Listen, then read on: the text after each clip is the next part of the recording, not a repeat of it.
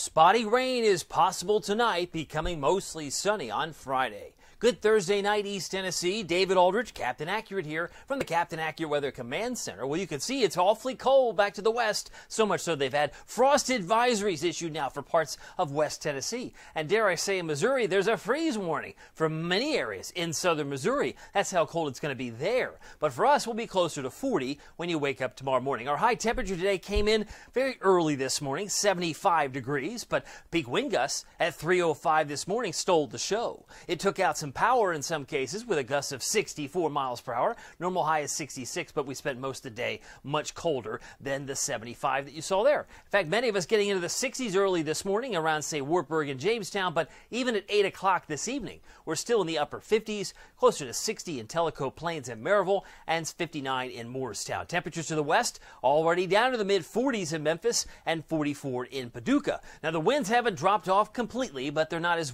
gusty as they were maybe 24 hours ago, but they're still moving about 10-15 miles per hour, and that may be what we expect 5 to 15 during the course of tomorrow. But if you are an allergy sufferer, you might want to take note that tree pollen will also be very high. Maple, elm, alder, and juniper are the big culprits this time of year, so if you're wheezing and sneezing, there could be a connection. Tracking the clouds, we've got a lot of those tonight. Think of it as a mostly cloudy sky, and eventually some of that rain could work its way in from the west, but it won't necessarily all hold together. Headlines looking like this: mostly cloudy tonight, with spotty rain possible, becoming mostly sunny on Friday, but Friday's highs generally in the mid to upper 50s. That's about it. Mid to upper 50s is what I expect for your Friday. So it's not going to be even as warm as it was today. But look at all of these local storm reports. These are all coming in from the National Weather Service. We had quite a few tornadoes, about 2 or 3 dozen across the deep south, some of them making it into North Carolina as well. But just 1 or 2 here says that they noted on the radar at least 13,000 feet in the next few scans, either a new tornado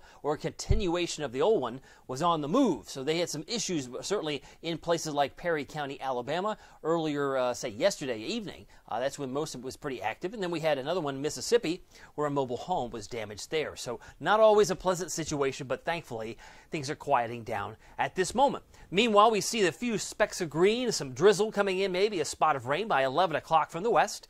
There it is at 4 in the morning. Many of you may be asleep when it comes by, but then it could change, maybe to some snowflakes in the higher elevations where you see some color, a little bit of pink there turning to blue, not far from the Tri-Cities at 8 o'clock Friday morning. But the big blue H will win the day. We'll actually see a lot of sunshine tomorrow and eventually maybe mostly clear tomorrow night before the possibility of some drizzle comes back into play on Saturday. This is probably over-depicted. Most of the energy I'm seeing on other models takes it up towards Cincinnati, but it does show, it looks like it's right here through the heart of Knoxville by 5 o'clock Saturday. So we'll keep it in the forecast. Just don't expect much, as I think it'll work its way from west to east, and it'll be quick moving if it does verify. Futurecast shows a more high pressure coming in on Sunday, and on a beautiful day, certainly by Sunday. So for tonight, we're looking for a low temperature near 40, mostly cloudy, spots of rain possible, winds 5 to 15, low temperature 34, that's pretty chilly. In Oneida, 36, Bell County, Middlesboro, it's a cold night. There might be even some frost in some of those areas.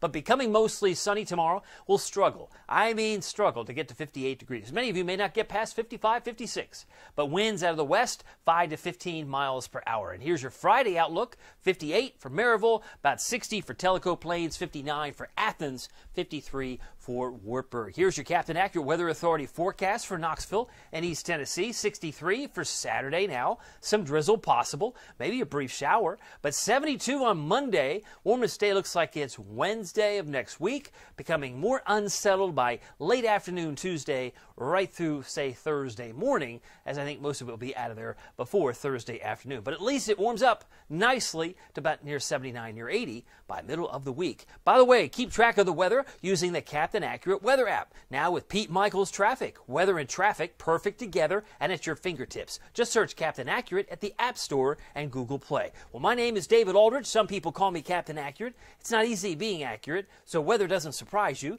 We'll see you here next time. Take care.